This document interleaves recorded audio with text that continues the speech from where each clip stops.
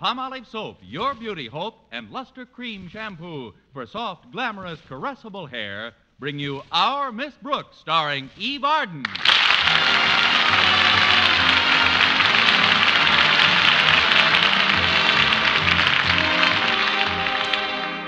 Our Miss Brooks teaches English at Madison High. Well, like many other romantically inclined people, she sent the object of her affections, Madison's bashful biologist, Philip Boynton, an unsigned card for Valentine's Day. And then she sat down to wait for his reply. It wasn't that his reply was long in coming. It just didn't come at all. Knowing Mr. Boynton, I wasn't too surprised that he forgot about Valentine's Day, but I was determined to change the locale of our next date. For the past 6 weeks, we had spent every Friday afternoon at the zoo. Now, I am definitely not anti-animal, but I am a school teacher, and hence, after spending 3 hours in the monkey house, I just can't afford to buy Taboo by the quart. I was brooding about it in the school cafeteria on Friday when Harriet Conklin walked over. Mind if I sit down with you, Miss Brooks? Not at all, Harriet. But don't you usually have lunch with Walter Denton? Well, yes, I do. But he's manager of the basketball team, you know, and he's giving the boys an extra skull practice. Really? Whose skull are they using today? I hope you're not expecting Mr. Boynton to have lunch with you, Miss Brooks. He told me he was eating his lunch in the laboratory because he didn't want to leave McDougal alone. Oh, don't tell me that frog is sick again. Not actually sick. It's just spring fever or something. It's kind of fun to have lunch without any men around anyway. Don't you think so, Miss Brooks? Well, yes and no. What do you mean, yes or no? No.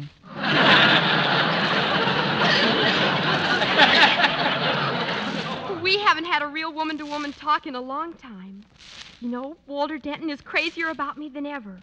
All I have to do is whistle and he comes running. Really? It's the only way to train them. That's what you ought to try with Mr. Boynton. I have, but every time I whistle, he opens his lunchbox. Walter just smothers me with attention. Sometimes his dog-like affection and constant worship becomes absolutely cloying. Well, I wish Mr. Boynton would cloy me once in a while. By the way, Harriet, when Walter takes you out on a date, where do you usually go? Oh, all sorts of places, Miss Brooks. A drive in the country or a long walk in the park. Or sometimes we go to a movie and hold hands. Do you ever go to the zoo? The zoo? Oh, gosh, no. Except when Mr. Boynton takes us there for his monthly lecture. That's where I've got an edge on you kids. I hear it every week. But Mr. Boynton takes you to the movies once in a while, doesn't he? Oh, yes. As a matter of fact, we went last week. Was it romantic? Oh, extremely. We stood in a crowd of people behind a velvet rope for a while, and then an usher said, "There's one down front." Yes. That was the last I saw of Mr. Boynton for 3 hours. I finally got a seat in the balcony. Oh, golly, that's a shame, Miss Brooks. You couldn't hold hands at all, could you? Not even with the long gloves I was wearing. But about those Fridays in the monkey house, Harriet... I'm surprised at you, Miss Brooks. You don't really let Mr. Boynton take you to the monkey house every week, do you? Well, I think it's the monkey house. It can't be the Taj Mahal with all those bananas. Well, if it isn't Madison High's fairest, may I join this charming bevy of pulchritude? Why, Walter, what a lovely speech. Yes, you are a delightful child, Walter. But if you'll excuse me, Miss Brooks, I'd like to get my entree at the steam table. Oh, can I be of service, fair Harriet? I'll gladly fetch what you want. No, thank you. But if you'll sit up nicely when I return, I'll pat you on the head. Arf, arf. Can I get you anything, Miss Brooks? No, thanks, Harriet. Just bring back a roast beef bone and a can of Strong Heart. See you in a few minutes. Okay, Harriet. You know, I think it's wonderful the way you kids get along. You're very fond of Harriet, aren't you, Walter? Very. Plus which, Harriet's the principal's daughter, and I'm manager of the basketball team. And there are things that I can accomplish quicker if I can get to Mr. Conklin without having to go through regulation channels all the time. What's good about getting to Mr. Conklin so fast? Well, I like getting things done fast that need getting done fast. Like New Jersey's, for instance. Like New Jersey's what, for instance? Not New Jersey's anything. New Jerseys for the basketball team. Oh, we need them badly. You do, at that. The ones the team wore in their last game looked awfully fuzzy. They didn't wear any in their last game.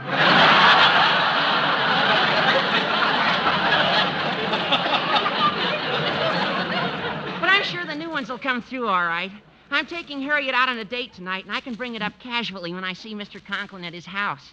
I don't like to suggest a career for you, Walter, but I have a feeling you're going to kiss an awful lot of babies before you're much older. Oh, I could never be a politician. I'm too sincere. Oh, but why are we talking about me? You seem to have a problem of your own on your mind, Miss Brooks. Is it that obvious, Walter? I have been thinking about Mr. Boynton, but only in connection with getting him out of the zoo and into my parlor. That shouldn't be too tough. What kind of a web are you spinning? Webb? Look, Miss Brooks, at the risk of feeling like a traitor to a fellow male, I'll help you plot Mr. Boynton's overthrow. But frankly, I'm kind of hungry right now. Then why don't you eat, Walter, and we can finish building the bomb after lunch? Oh, say, there's Mr. LeBlanche, the new French teacher. Oh, he ought to know plenty about romance. He's a real Frenchman. I'll call him over. Don't you dare, Walter. When I'm ready to take my case to the United Nations, I'll let you know. Besides, I've seen Mr. LeBlanche on dates with Miss Enright lately. So what? Miss Enright goes on dates with anybody. Gosh, every time she sees Mr. Boynton, she makes goo-goo eyes at him. That's not nice, Walter. Miss Enright's eyes are always that way. I mean, it's unethical. Unethical is better than lonesome, Miss Brooks. Oh, Mr. LeBlanche. Walter, please. You call me Walter? Yes. Would you be kind enough to come over here a minute? I'd like to talk to you about something very important. Well, you better talk to him, Very Walter, well. because I refuse I to... bring my coffee along and... Oh. How do you, Miss Brooks? Fine. How do you, Mr. LeBlanche? What did you want to talk to me about, Walter? Oh, it isn't important. I'll see you later. Now, that's what I call a real subtle maneuver. He's a funny boy, no? No. Well, now it's just you and I, Miss Brooks, eh? I'm afraid it's just you, Mr. LeBlanche. I've got to see Mr. Conklin about something. Mr. Conklin, please, Miss Brooks, I think Mr. Conklin is a fine principal. But do you have to mention him during the lunch period? You've got something there. I guess it can wait a while. It's only a question of giving him my weekly $1. Oh, you owe him a weekly $1? For what? It's a long and grim story, but I think I can boil it down to the repulsive essentials. A couple of weeks ago, I took an electric heater of his, connected it in Mr. Boynton's laboratory on an overloaded circuit, and shorted the building, started a small fire, and ruined the heater. Why you do that? I like sirens. Oh, I didn't do it purposely, Mr. LeBlanche. It was an accident. One for which I'm paying at the rate of $1 a week. And today's dollar day at Madison. Well, that is too bad, Miss Brooks, but it is not money that causes you to look the way you do today. Is there a sign on my forehead? How do I look today? Well, there are only two things that can make a woman have the look you have on your face. One is an affair of the heart. The other is the meatballs in this cafeteria.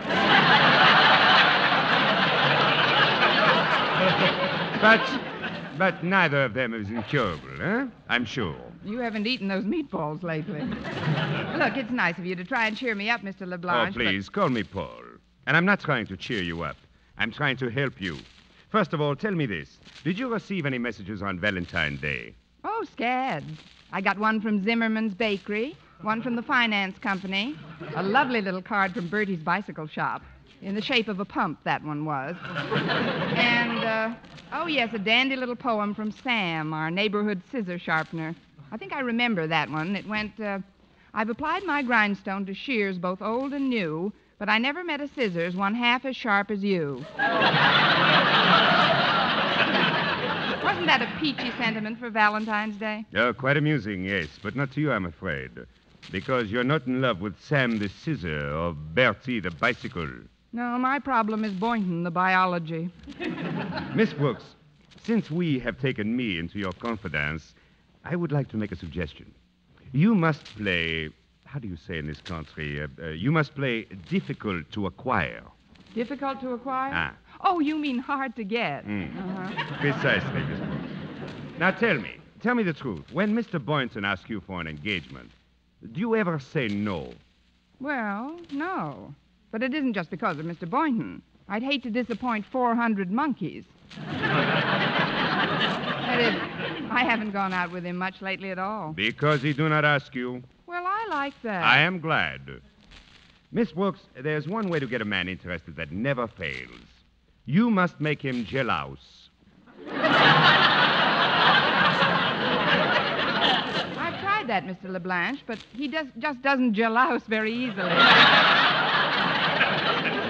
Ah, yes, but you've tried it only once. That is not enough. How do the big American advertisings work? Repetition, over and over the same thing. What is it you hear on the radio all the time? Smoke a Benny. Again and again. Smoke a Benny. If you repeat this often enough, do you know what happens? Yeah, Jack gets pretty burned up. No, Mr. LeBlanche, I'm afraid Mr. Boynton is too wrapped up in a frog to pay any attention to me. Oh, but of course, I forget Monsieur le Frog. You know, in France, we have a proverb.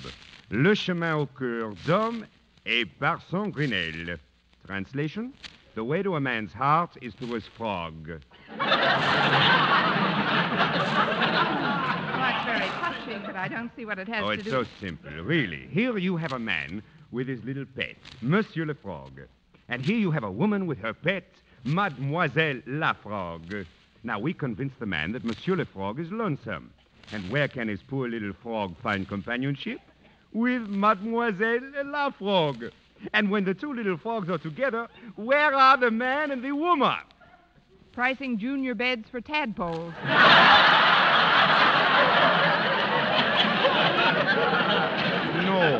No, Miss Brooks, no. The man and the woman are also together.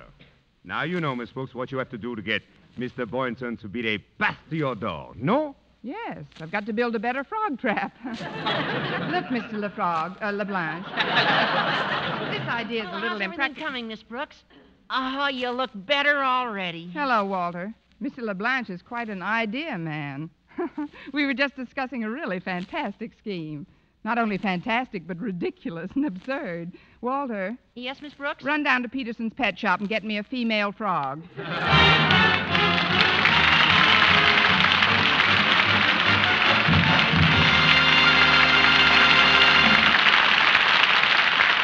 Our Miss Brooks, starring Eve Arden, will continue in just a moment. But first, here is Vern Smith. The makers of Palmolive soap are giving away $100,000 in prizes. First prize, $49,000, plus over 4,900 other cash prizes in the Big 49 Gold Rush contest. Hundreds will strike it rich in this exciting Gold Rush contest. One of them may be you. It's easy to enter. Just finish this sentence in 25 additional words or less. I like Palmolive soap because. That's all. Just 25 words or less to finish the sentence, I like Palmolive soap because. Then mail your entry right away along with a Palmolive soap wrapper. Try for your share of that $100,000 in prizes right now. Your chance of winning $49,000 is as good as anyone's. Get entry blank with complete rules from your dealer or write your completed sentence on plain paper. Include your name and address and dealer's name and address. Mail with one Palmolive soap wrapper for each entry to Gold Rush Contest, Box 49, New York 8, New York. Better write that down. Gold Rush Contest, Box 49, New York 8, New York. Enter as often as you like, including one wrapper with each entry. Get Palmolive soap right away to help win a lovelier complexion and try for your share of the $100,000 in cash prizes.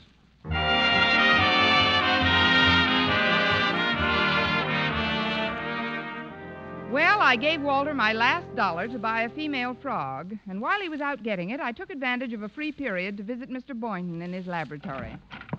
Hello, Mr. Boynton. Oh, hello, Miss Brooks. I just dropped in to say hello, Mr. Boynton. Hello. Well, goodbye, Mr. Boynton. Oh, don't go yet. I've just been examining McDougal. You know, my frog. He's got me a little worried. He's way off his feed, and we'll look at him. Don't you think his eyes pop out more than usual? Yeah. Hi, Mac. Mac, don't you? Oh, no, Miss. It's spring, and it's just...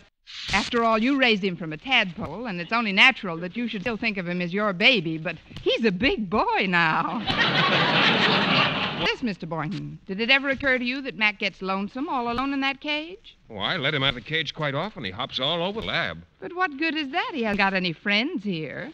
I don't know. There are always a number of guinea pigs around. Of course, he doesn't pay much attention to them. Well, naturally, guinea pigs make fine friends for other guinea pigs.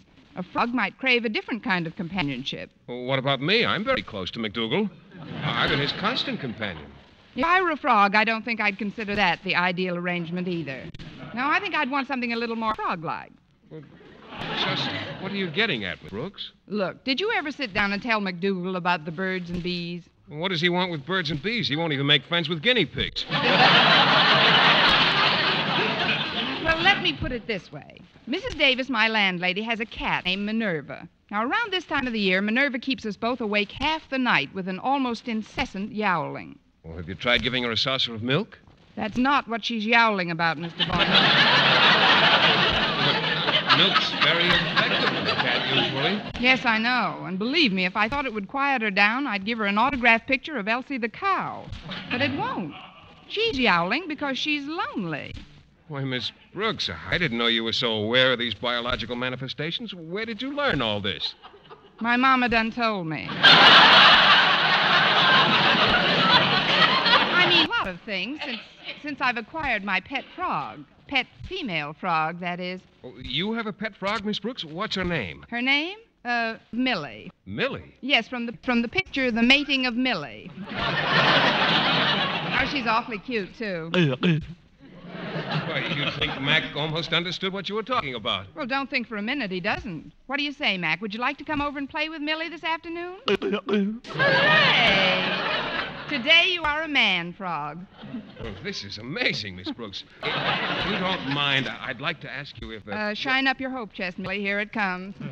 I'd like to ask you, Miss Brooks, how about a double date? That is, if it isn't too much trouble. Shall we say my place for tea? Splendid. Just bring a pogo stick and a deck of cards, Mr. Boynton. A pogo stick and cards? Yes, while Mac and Millie play gin, you and I can have a hopping contest. Ah, l'amour, l'amour. Excuse me. Could you come over here to the door a minute, Miss Brooks? I've got to get to my next class. Oh, certainly, Walter. I'll just be a minute, Mr. Boynton. Did you get it, Walter? Yes, it's in this paper bag, Miss Brooks. Here. Thanks. That's okay. I hope it works, Miss Brooks. Well, I'll see you in English. What's in the bag, Miss Brooks? This bag? Oh, just a roast beef sandwich Walter brought me. Well, it's a pretty active one. Hey, look out, it's falling out of the bag. Here, let me see that. Yeah, I've got him. Oh, Miss Brooks, do you realize what you've got here? Sure, an F-R-O-G. I didn't want to mention it in front of Mac until we got home. Oh, but this is a male frog. You can always tell. Because in the species Dimorphic gnathus from West Africa, there's a very apparent dimorphism in the dentition. The male's being provided with a series of large serrated teeth in the lower jaw, which in the female is edentulous. Well, slap me with a wet lily pad.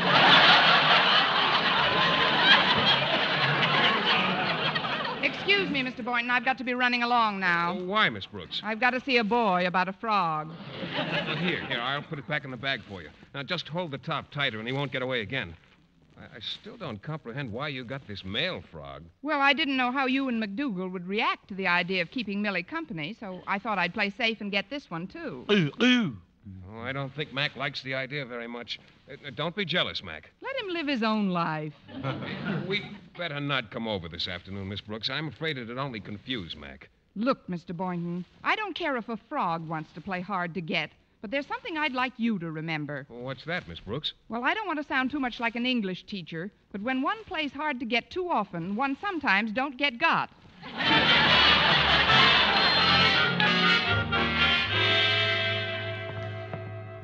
I'll just take this frog into my room and see how Walter happened to make such an awful... Well, there you are, Connie. I've been looking all over for you. Mrs. Davis, what are you doing in the hallowed halls of Madison High? Well, I know how you've been waiting for a Valentine card from Mr. Boynton, and I just had to tell you that all hope isn't lost. But today is Friday, Mrs. Davis. That's just it, Connie.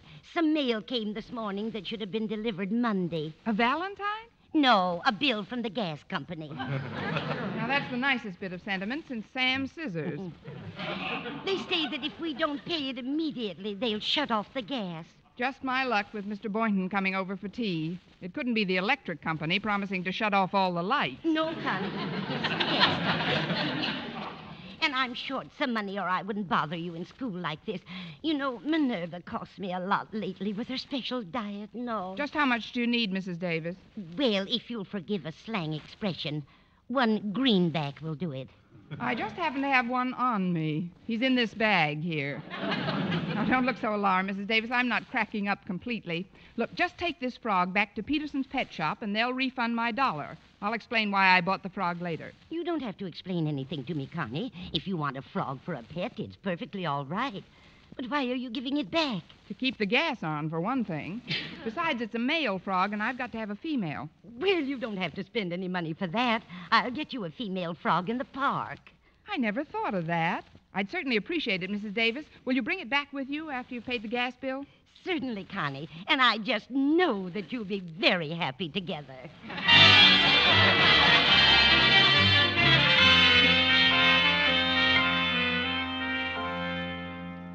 And so, class, you were to have these compositions ready by next Tuesday. That's the end of the period. Class dismissed, except Walter Denton. Come up to my desk, Walter. Oh, I'm glad you asked me, Miss Brooks. I wanted to explain about that frog. You see, Mr. Peterson was out to lunch when I got to the pet shop, so I got you one out of the park pond. Was it all right? I mean, was she a girl? No, Walter. She was a boy with big serrated teeth in her lower jaw. And what about the $1 I gave you? Oh, here it is, Miss Brooks.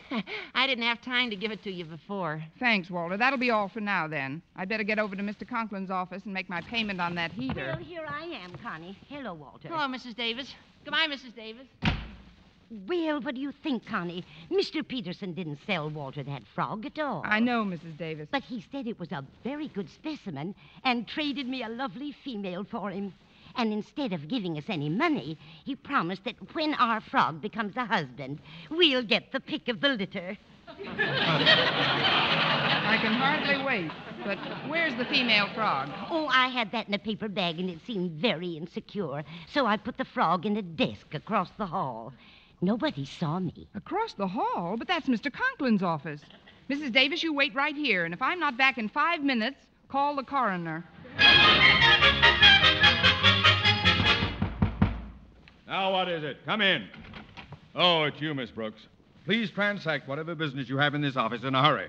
I've got an appointment with the doctor. The doctor? What's the matter, Mr. Conklin? Oh, just a checkup. A lot of nonsense, if you ask me. My wife's been telling him all sorts of foolishness about the state of my nerves. To hear her tell it, I've not only got the world's highest blood pressure, but I'm jumpy, anxious, overwrought, But irritable. Mr. Conklin... Don't interrupt!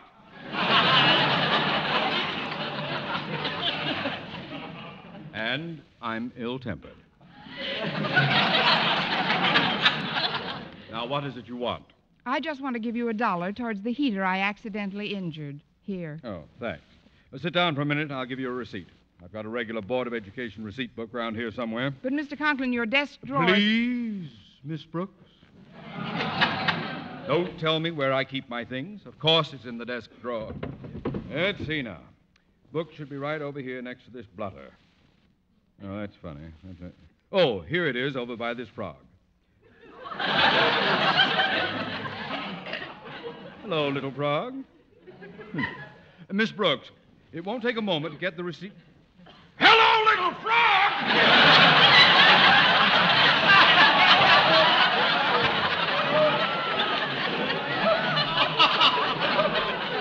Miss Brooks, where did this monstrous... Do you know anything about this horrible creature? How did this get in? Please, Mr. Conklin, remember the world's highest blood pressure. Never mind that. What is this frog doing in my desk? Calm down, Mr. Conklin. Ours isn't the only school that's overcrowded.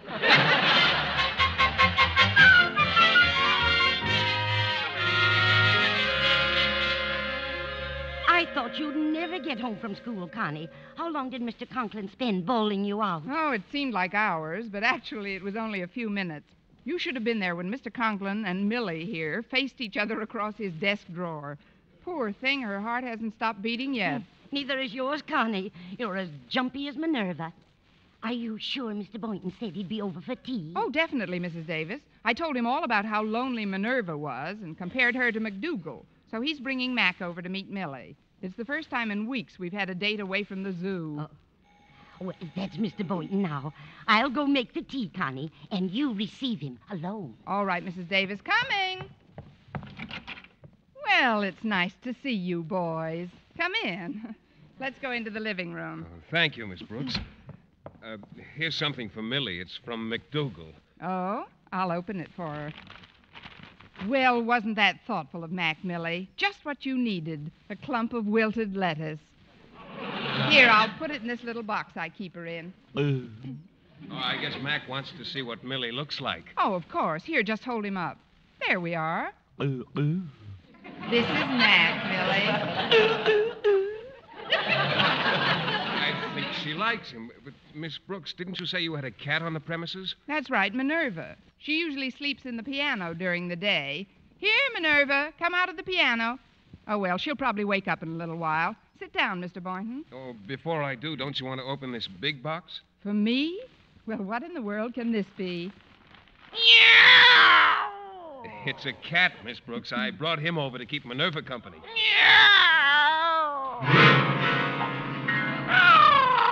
Well, here comes Minerva now. They seem to like each other, too.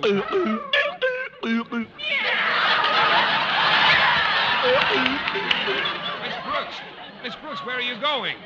You know where I'm going. I'll meet you by the third monkey from the left.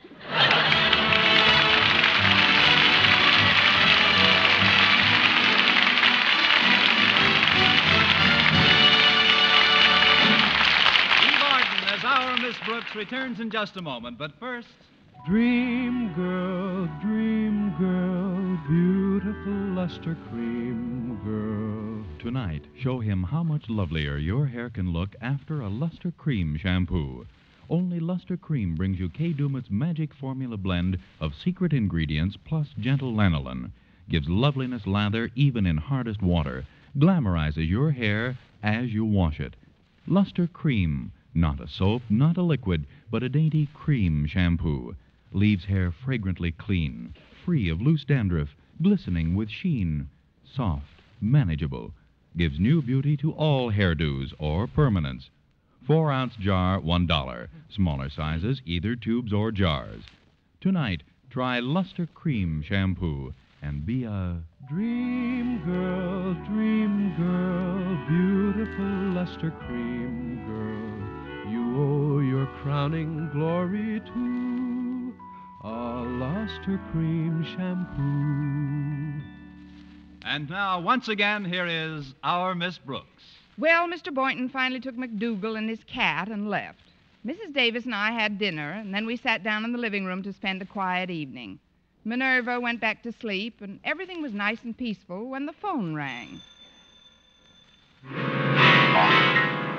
Lie down, Minerva. It's not for you. Hello? Hello? Oh, I'm sorry, Minerva. It is for you.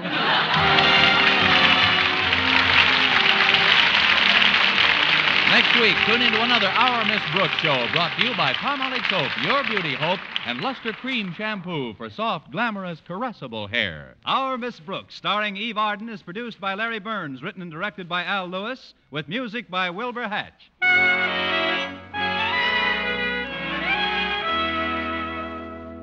Here's good shaving news. 3 men out of every 4 can get more comfortable, actually smoother shaves with Palmolive brushless shaving cream. This is not just a claim. Here's the proof. 1,297 men tried the Palmolive brushless way to shave described on the tube. And no matter how they shaved before, 3 men out of every 4 got more comfortable, actually smoother shaves. Try Palmolive brushless yourself. See if you don't get more comfortable, actually smoother shaves the proved Palmolive brushless way. For mystery liberally sprinkled with laughs, listen to Mr. and Mrs. North, the exciting, fun-packed adventures of an amateur detective and his beautiful wife. Tune in Tuesday evenings over most of these stations. And be with us again next week at this time for another comedy episode of Our Miss Brooks. Bob Lamont speaking. This is CBS, the Columbia Broadcasting System.